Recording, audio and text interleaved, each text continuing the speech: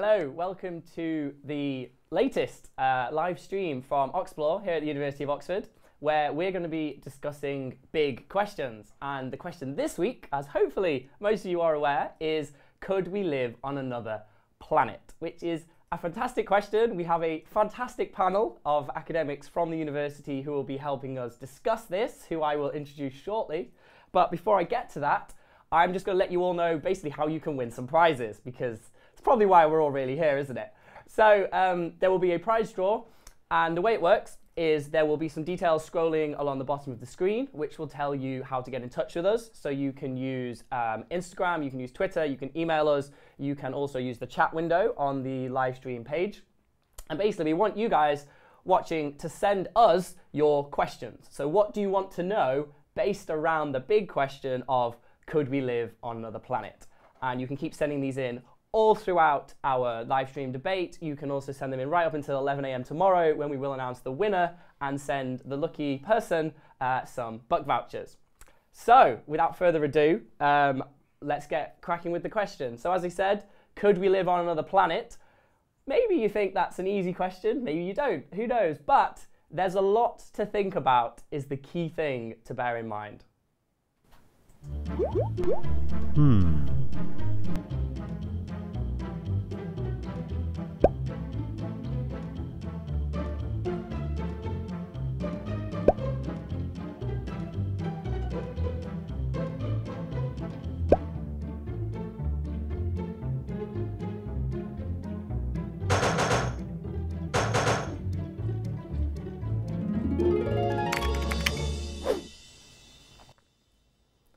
So hopefully that gave you a few things to think about, sort of a few thoughts buzzing around in your head. So as I mentioned, we have our aforementioned panel here, and they are now, of course, going to introduce themselves. So they are all academics here at the University of Oxford, and we'll go in order, I think, and we'll start off with John. Hi, my name's John Wade. I'm a planetary scientist. I work in the Earth Science Department of the University of Oxford. And my research interest is really built around how planets formed, how the Earth, Moon, Mars came to be, and the implications for that on how the planets then evolved. So questions I'm really interested in is what is the composition of the Earth's core, and also why is there still water on the surface of the Earth today? There isn't water on Mars, but there is on Earth. So how did this came to be? Hi, my name's Tessa Baker. I'm an astrophysicist in the physics department at Oxford. And I think a lot about the role of gravity in our universe. So gravity is really the dominant force that shapes the universe, everything from the Big Bang to galaxies to the lives of objects like stars and planets. And the force of gravity that we experience on the surface of a planet would be a key factor we'd have to think about when assessing its viability for life. My name is Kasim Ali. I'm the Classics Outreach Officer. Classics is the study of ancient Greece and Rome, the languages of the people that lived there, their civilizations, their culture, their philosophy, their history, their literature. And I think studying the ancient world is a really good way to kind of think about what do we think of as normal in our society today. It might be a really good jumping off point to think about how we might imagine what future societies might look like.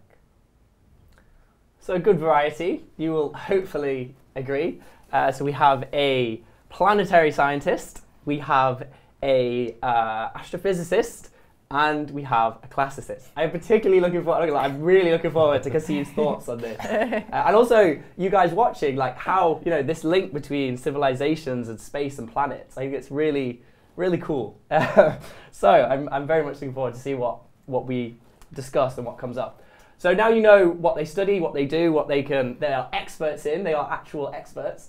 You know, again, send us your questions. Think about, you know, questions related to these particular topics. What do you want to know? And help us guide the debate so we can tell you guys what your, you know, the answers you want to hear, basically. Right, so to start off with, we've actually asked all of the panel to each bring in an object relevant to their academic area and relevant, of course, to the big question, could we live on another planet? So John, I know your object is pretty heavy, yes. So I think we should start with yours so you don't have to hold it for too long. So please tell us about your object. So I've brought in an iron meteorite, and I dropped this on my toe this morning, so I kind of know how the dinosaurs may have felt. This weighs about 20 kilos, and it's a piece of almost pure iron. And it's the core of a small planet that didn't quite make it. This thing has been floating around space for the last 4.6 billion years, pretty much in this form. So these are some of the oldest things you can actually hold in your hands. And this is analogous to the Earth's core. So 3,000 kilometres beneath our feet is this big ball of molten iron, and it was made of very, very similar material to this. So this is, and this is very important, this metallic core in planets is essentially what keeps us alive. It provides a magnetic field which helps life on Earth have evolved and not be damaged by radiation. So this material is very key to planetary development. I'm going to put it down now because it weighs a ton. It does, yeah. Tessa, what is your, please tell us about your object and its relevance to our big question. So I brought in some sleeping pills. So even if we are able to overcome the challenges of getting off this planet and getting to another one, there's no guarantee that the planet we end up on will have all the comforts of home that we're used to. And one thing that might be very different is the experience of day and night and seasons on that new planet. So other planets outside our own solar system spin at very different rates depending on how they were formed. So if a planet spins, if it takes more or less than 24 hours to spin on its axis, we've got to cope with a day and a night that's a different length. Similarly, if a planet is closer or further away from its parent star than our Earth is from the Sun, we'd have a year that has a different length. So a nice example of this is the planet Venus, which actually takes 243 Earth days to rotate once on its axis. But it only takes 225 days to go round the Sun. So on Venus, a year is actually shorter than a day. So every day really is your birthday. And Kasim, what do you have for us? I've brought in a replica, not an original, of an ancient coin. This is a decadrachm from ancient Syracuse, which is in Sicily, kind of at the boot of Italy. And it's from about 400 BC, which is kind of 2,400 years ago. And I've also got a kind of a 50p from modern England as a comparison.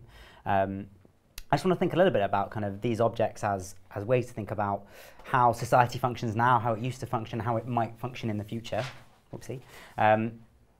Both of these coins look quite similar. On one side, they've got kind of the head of someone. On the British coin, it's kind of Queen Elizabeth. On this old decadrachm, it's a nymph from the local river in Syracuse.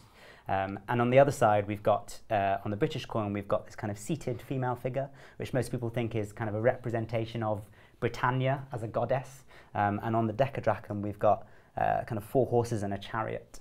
And some of the things we might think about are kind of, what would money look like on another planet in a new civilization? Would we kind of continue with these systems of trade and value that we've kind of had for such a long time already? Or would we come up with something new? And then kind of, if we think about how rooted these coins and these images are to place, kind of Britannia, this is a coin for England, and it's kind of very invested in this idea of England as a place. And again, the same with the nymph on our decadrachm, it's related to the river, to the place around. What might we take with us on another planet? It's okay, guys. At least it wasn't the meteorite. For example, kind of the horses on these chariots. Kind of, we might think about leisure activities on another planet. Kind of, are we going to take things to do relating to kind of having fun? Are we going to take animals with us to other planets? Kind of, humans have lived on this Earth for thousands of years in a kind of complex ecosystem with other animals and other creatures. If we go and found a new civilization, is it just going to be us? A lot to think about, for sure. So I particularly like that one about the animals, actually. I'm gonna throw this out there for everyone watching. Okay, if you could take one animal with you from Earth to our future civilization, which animal would you take with you? I'm trying to think what I would. I'd maybe take a tiger. So I could have it as like a little pet. And sort of maybe this is already spelling bad things for the civilization. Anyway, right, no, fantastic. Lots of very interesting things. So we've got iron cores and magnetic fields, of course, can play a role in our future planet. We've got the whole thing about day and night, and we've got lots of things to think about in terms of our civilization. So to some other questions then now. So I've got one here for you, John. What do you think Yeah, get ready. What do you think would be the biggest challenge that we'd face if we were to move to a different planet? I think it would actually be getting there. The distances involved in getting from, say, the Earth to Mars or the Earth to Venus are huge. So Venus is about at its closest 26 million miles away. So one of the problems is this takes a long time. This transport from the Earth to this other planet would take a very long time. And you have to remember the sun is a big nuclear reactor throwing out lots of radiation. So one of the problems is you've got to spend a long time in space, and you've got to be shielded from this radiation. Radiation isn't good for you. When we get sunburns, it's pretty painful. But obviously there's even more problems when you're spending a lot of time in space with high energy radiation. So getting there in a reasonable time, protecting yourself, and transporting all that material that you actually need to build a new colony in space on a new planet is very, very difficult. So this is the big reason why we've been to the moon and nowhere else. It's the distances in space are huge, and the physical problems are immense. Just with you mentioning there about getting things to and from I'm just imagining, like, what if you run out of tea bags? I know. On this, like, you can't just pop to the shop. Well, you can't get Amazon to deliver them again, can you? Exactly. You know, absolutely. And the internet connection's going to be pretty poor. I mean, Fabulous. Right, Tessa, one for you. Should we move to another planet? Should. So there are lots of reasons we might want to move. Some of those are self-inflicted, unfortunately. Things like global warming, nuclear weapons, overpopulation and competition for resources. So those things might drive us away sooner, but at the very latest we do have a hard deadline for leaving our planet. Now the good news is, don't need to panic, it's not for another 5 billion years. But in about 5 billion years, the sun will start to die. So sort of garden variety, average stars like our sun live for about 10 billion years. Ours is about halfway through its life. And what happens after 10 billion years is the sun will start to run out of hydrogen, which it burns as its main fuel. So it'll have to burn other elements within it instead. And when that happens, the chemical composition changes inside of the sun will cause it to swell up and become what we call a red giant star. And this red giant will be so big that most likely it will envelop the Earth. And at that stage, we are literally toast. Other things we might have to think about even before then are asteroid impacts, like the asteroid that wiped out the dinosaurs. We could expect something like that to hit us well before those 5 billion years are up. So in short, yes, we probably should. We should. Not tomorrow, don't panic, but one day, let's start thinking, yeah. Okay, yeah. Always good to be prepared. I like it. Right, Kasim. So you made a lovely introduction earlier about, this idea of creating a new civilization and talked about various questions. And do keep sending in those animals, by the way. I'm actually looking forward to seeing what you guys come up with.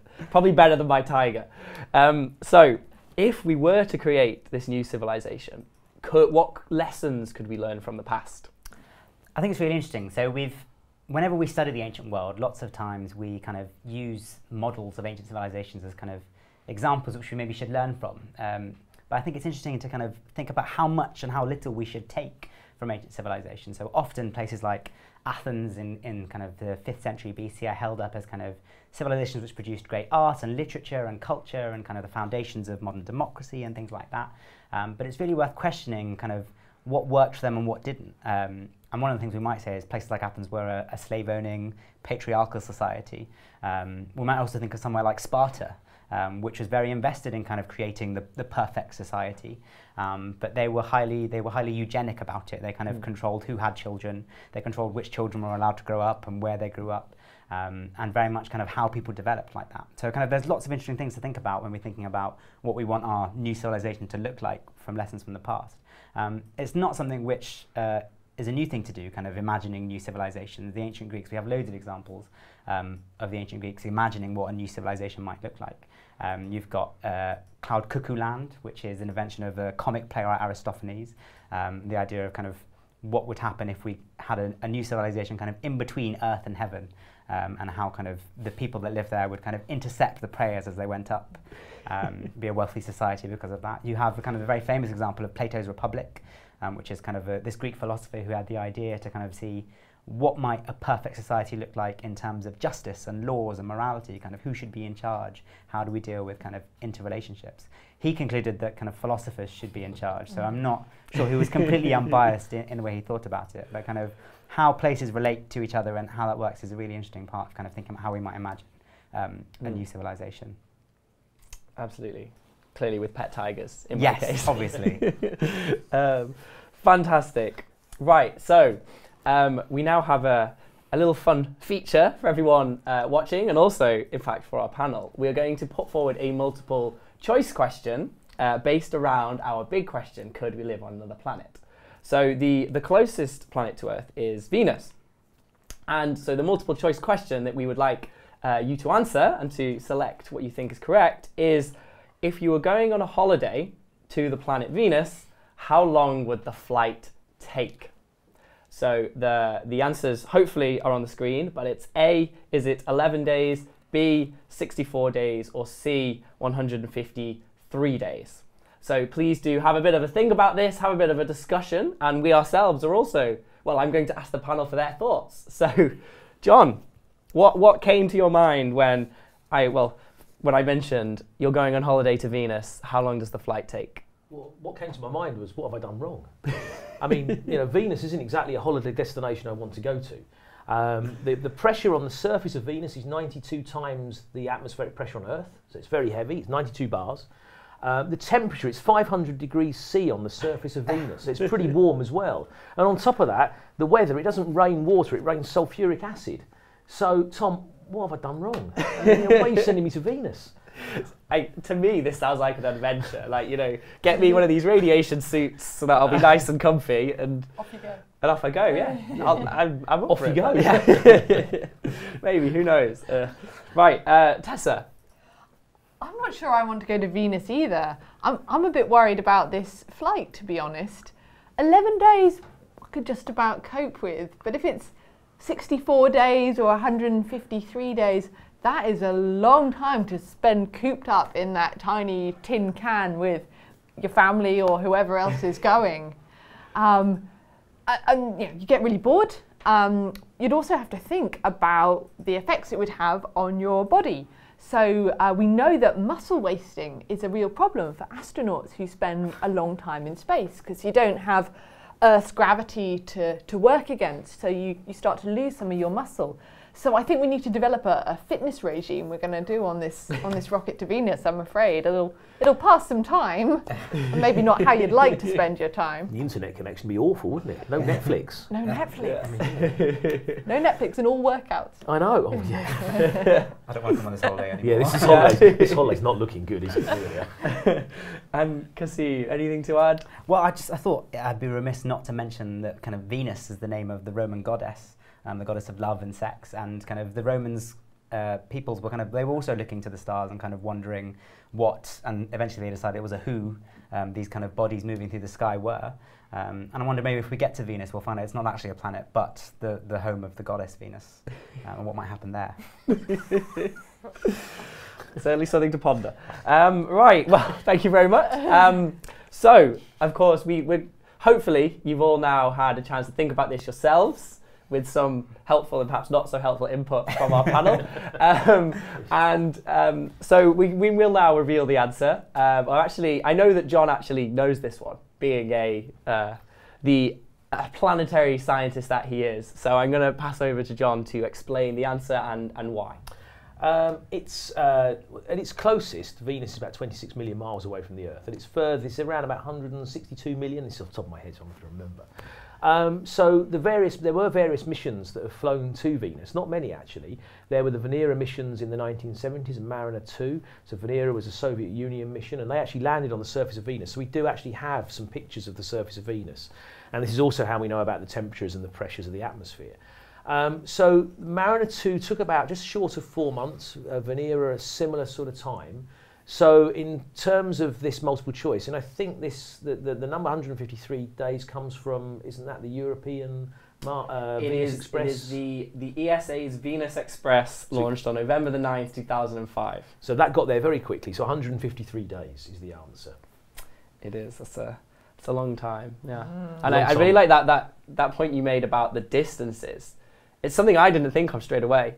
The fact that, you know, if you're trying to fly to Venus when it's at its closest point to Earth, compared to its furthest away point, that's just, what is it, like 7 times further or something? That's right. Like, So this is why missions to different planets have very sort of fixed windows in which they can take off from, because otherwise the planet moves further away from the Earth and you've got to use more energy catching up or getting to that planet. So yes, because we're all orbiting the sun and we all orbit at different rates. I guess this would, of course, really have an effect. You know, if we found another planet elsewhere that we could inhabit, you would actually have, as you said, a window of when you could get to and from with supplies and other people. Exactly, yeah, or getting out, getting back as well. So you couldn't just hop on your plane or hop on your spacecraft and come back anytime you liked. You'd have to fix at certain points of the year. Oh, it's summertime, I've got to go and see my mum. Fabulous. Right, well, thank you very much for explaining. Well done to anyone who got that one correct. So let's now move on to some questions sent in from our lovely audience. So we have a fantastic question from St. James Senior Girls. Big shout out. Why is there water still on Earth and not on other planets? Oh, now I can answer this one. This is my specialist topic for 10. Actually, this is a really interesting question, I think. There's lots of reasons. Different planets have different gravity, so some water can be boiled off. Now, it's also maybe to do with the amount of water that each planet was given or accreted at its very start when it first formed. Different planets might have had different amounts of water. But questions we don't really know the answer to very well is, where really did the water on Earth come from? Was it is it all come out of the ground when the Earth has cooled? Or was it added by cometary material after the Earth had formed? And actually on Mars, we definitely know Mars had water, but it lost water about 3.5 billion years ago. And there's lots of reasons why that might be so. Mars is a little bit smaller, it cooled very quickly, but it also could have reacted with its rocks. The rocks on Mars are much more iron rich, and when we look at Mars, we see it a very red planet, very sort of rusty planet. So one of the things we think may have happened is that water actually on the surface of Mars, lots of oceans, just reacted with the rocks, and Mars dried up. Whereas on Earth, we've still got water. And again, how this happens, and this is very important for things like plate tectonics and life and everything else, but why this is so, again, is not a really clear answer. So us scientists don't know everything, and I think that's a fair thing to say. It's a good question. Yeah, fantastic question, thank you. Now I've got one for you here, Tessa. So before, you gave this fabulous description of the expanding sun and the fact that it would make the Earth toast, as you put it. So we have Aylesford School, hello to Aylesford School, who have asked, if the sun eats the Earth, will the Earth melt? Ooh, melt. Well, given that it's a large iron core, potentially some layers of it would melt. Certainly, everything on Earth would be, on the surface of the Earth would be completely scorched. Right, we would certainly lose all our oceans in this event. We'd boil them off. I don't think it's quite fair to say, you just have like a molten gobby bit of Earth sort of hanging there in your red giant, but it would basically get dissociated and absorbed into the material of this red giant, which is so much bigger than Earth. We'd basically get lost in this red giant. It doesn't sound pleasant either way, does it? No. Okay, fab. And now I think this one I'm going to put to you, Cassie. Now this is a tricky one. This has come from Felsted, so thank you. And this is, who should be in charge of the new planet? Me and my not John, not me and my tiger. No. What do you think? I mean, I don't think it should be me either, but I think it's a really, really important and interesting question, especially when we think about kind of how kind of colonies as a kind of a model of how that might have worked in the past and how it might work in the future. Kind of who is in charge of the small groups of people that go off and represent them somewhere else? Kind of who are we going to send? Are we going to send kind of representatives from every country on Earth? Or are we going to have kind of, is it going to be a NASA project and kind of run by America? Is it going to be a Russian space program project and run by them? Is it going to be a huge collaborative thing using as many people as possible? When we get there then, who's in charge and kind of what happens when those people interact? is really interesting. There's a ancient Greek historian called Thucydides who tells us a story about two very small, insignificant colonies of Corinth and Athens who got into a little squabble and caused a war between these two big cities that lasted kind of more than 50 years. So kind of who's in charge on this hypothetical new civilization, and kind of how those people interact with each other is going to be a massive part of kind of Earth politics as well, and how we relate to those colonies wherever they might be.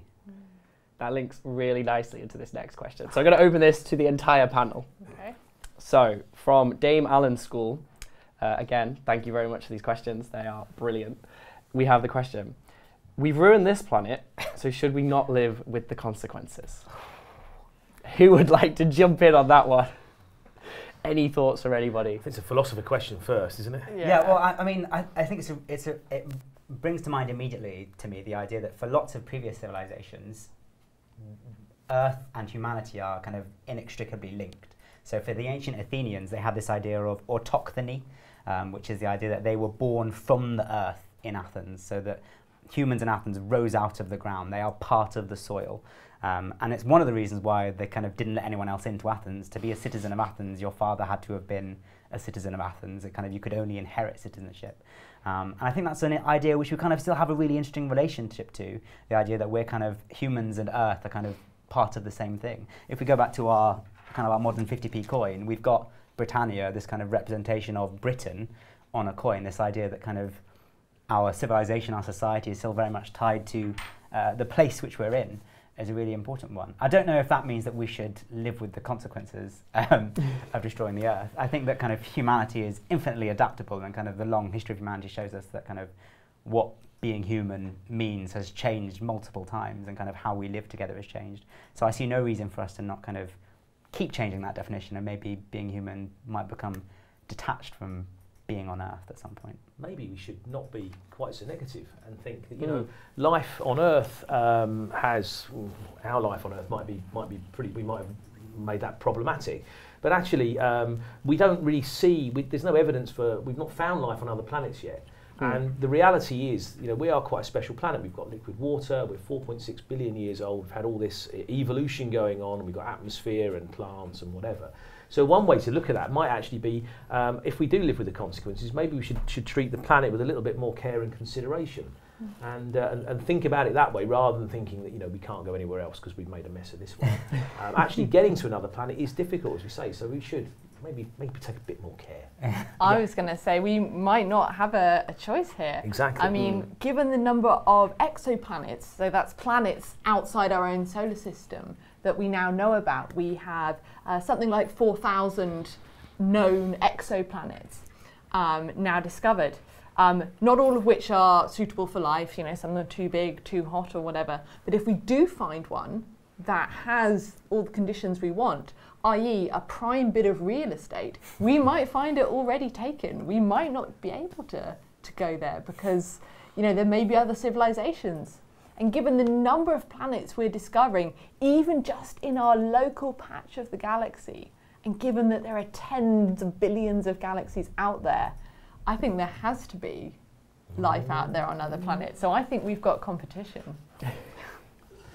I'm with you on that, actually. I could approach this from a mathematical perspective. And so we have this famous equation called Drake's equation. Some of you may have heard of this. Yeah. And basically it's an equation with various terms in it. And if you plug in the numbers of sort of the probability of life, it basically comes out and says that somewhere in the universe there will be life. But, you know, it's quite a small probability, but it's non-zero, which means that, you know, if you search for long enough and far enough, because the universe is so big, there should be life in there. So this is quite contentious, but I'm very much with you. I think that there just has to be some form of... I take the other angle. You see, I'm a bit more pessimistic about life. There's lots of things that have to happen when you build the planet. Even things like the moon forming event, which we know happened very late on, has a big consequence for the development of the planet thereafter. So these are all very random events that have to happen in the right order. So I'm not quite so hopeful that there's the same number of planets that are habitable for us. And they're also a very long way away. So even if they were habitable, we've got to get there. Yeah, that's that is the big true. problem. I don't think anyone is within reach at the moment. No. But the size of the universe is such that I I can't see it not happening more than once. Okay. Right, Kasim, back to you. Oh God. You're supposed to, you're getting, people are, as I said, this whole idea of civilizations, I think it's fantastic to bring to this question. It's not something you'd immediately think about. So we have a great question from Chris, thank you Chris, which is, if we moved to another planet, would there be a universal economy? And should there be a universal economy? So, I'm not 100% sure what a universal economy might be. Some of the ideas might be kind of, would it be one that's universal to both our current Earth economy and this new place? Are the resources kind of, I'm not an economist, but kind of the way we put value on things is kind of based on a finite system of resources. If we then add another whole planet's resources and ways of doing things to that system, how will that economy kind of play out with each other?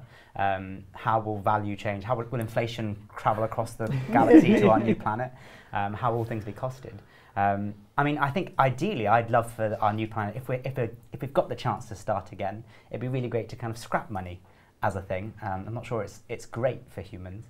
It'd be really great if we had kind of a system of kind of, especially because we're going to have to monitor how very closely kind of the resources we take to this new planet, things like oxygen, for example, which we might be taking for granted, but it might be something we have to kind of terraform on our new planet. So kind of access to oxygen and water and food and everything I don't think should be kind of part of an economic transaction, especially if we kind of think of starting a new planet as kind of a global project to save humanity from our inevitable burning up in this red giant.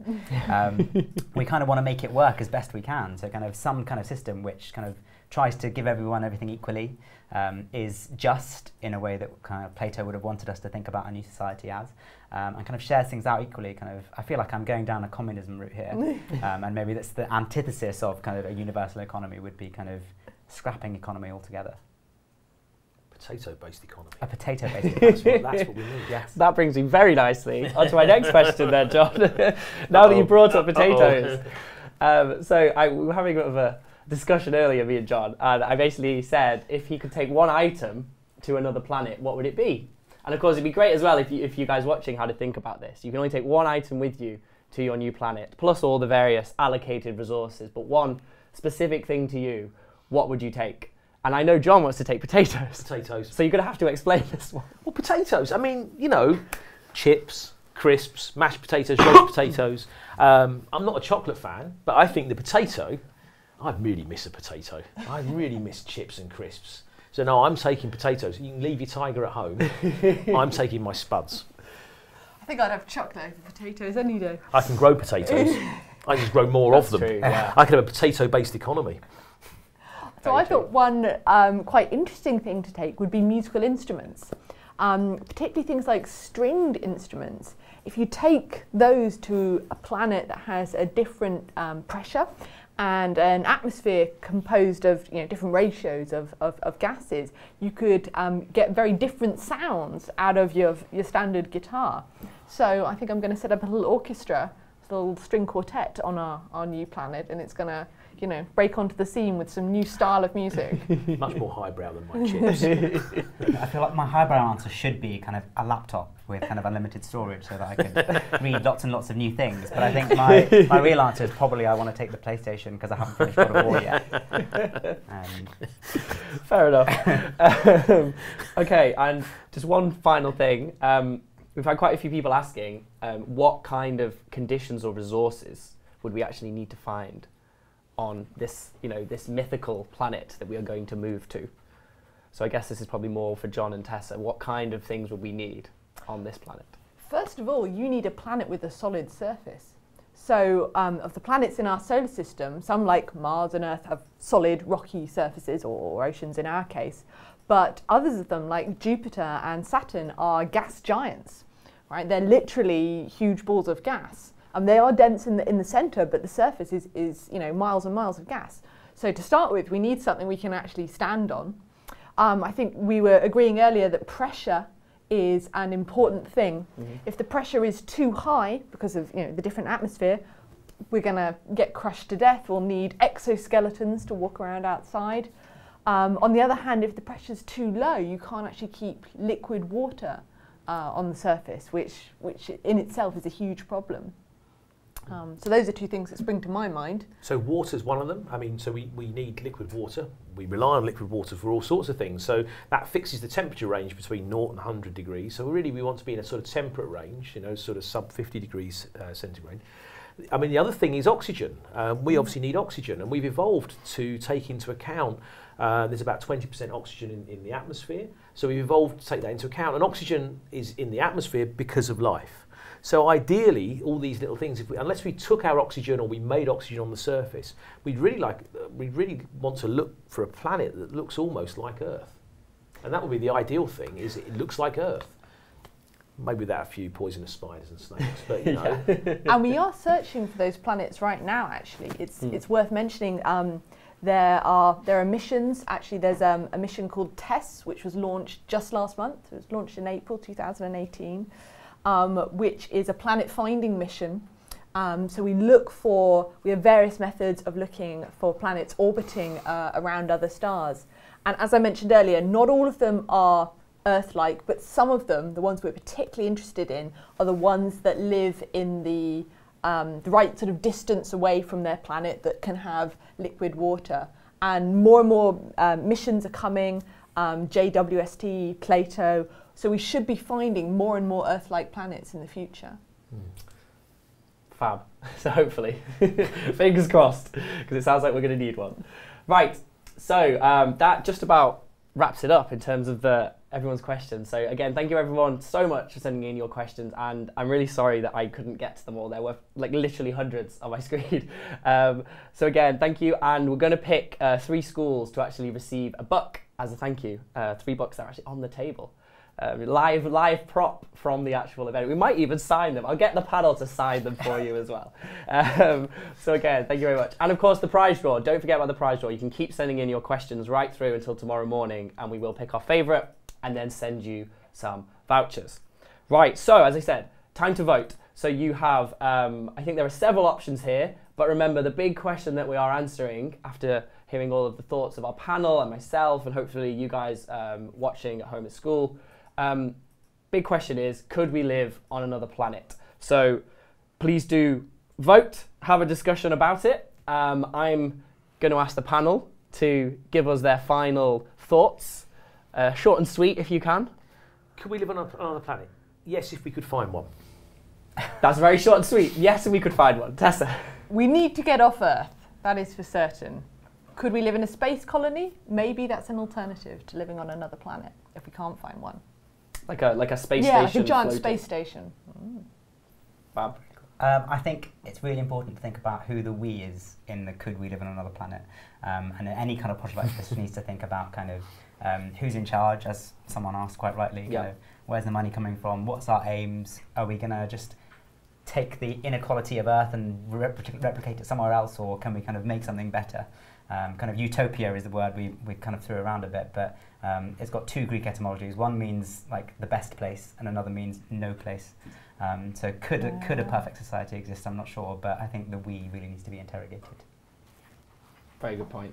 And I'm gonna. I guess I should probably answer it, shouldn't I? I'm gonna say yes and agree with John. I think if we found something, I think we could make it work. As Cassie mentioned, humans are very adaptable. And we sort of redefine what being human is, what civilization is, etc. So I think we could, but we would have to find one first. Get there. And get there. Yes, I'd get there. Right. So that pretty much wraps it up. So thank you very much, everyone, for watching. Thank you very much to our lovely panel. It's been a pleasure. Thank you. Please do keep voting. It's open until 11 o'clock tomorrow morning. Do keep sending your questions as well, and tune in for the next one. The next live stream that we'll be doing, and check out Oxplore for more great discussions around this topic, around various other big questions. It's a really great website. I can say this because I actually work for them. It's actually really good, and you should all check it out. It's amazing. And yeah, that's it. Thank you very much for joining us. Thank you.